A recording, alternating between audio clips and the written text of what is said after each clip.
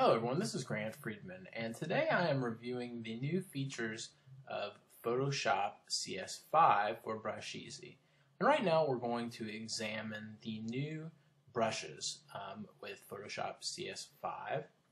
And to get started here, I am just going to select the brush palette here. And as you can see, the brush palette looks a little bit different here. You have some new settings in here with some of the new brushes that come with Photoshop CS5, but you also have this preset palette here as well. Now, as you can see here, we've got several new types of brushes here, and you can see we have a round brush with a pointed tip. We've got a flat brush, we have a round brush, we have an angled brush, we have a fan brush, and each of these brushes behaves in a different way. And to get started here, what I'm going to do here is I'm just going to select one of our brushes here, and I'm going to adjust the size a little bit, just a little bit bigger here.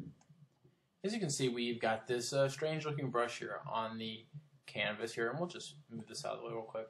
And I'm just going to make a quick swipe here. We're just going to see what happens here.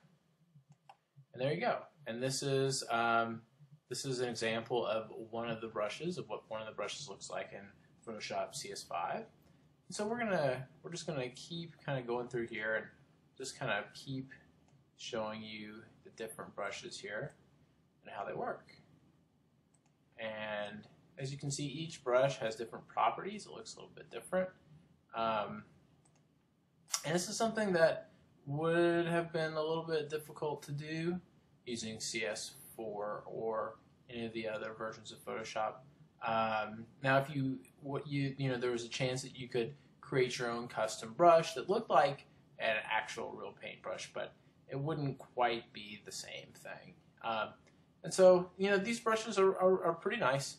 And what you can do here is you have different settings here. So, I can adjust the number of bristles, and you see when I'm adjusting them, it shows in the preview. You can adjust the length and the thickness. And one other thing to keep in mind too is I'm sure you probably noticed in the top left-hand corner there's that little bristle preview up there, and that is going to demonstrate how this brush is actually interacting with the canvas. And so as I'm painting, you can see it's changing different ways.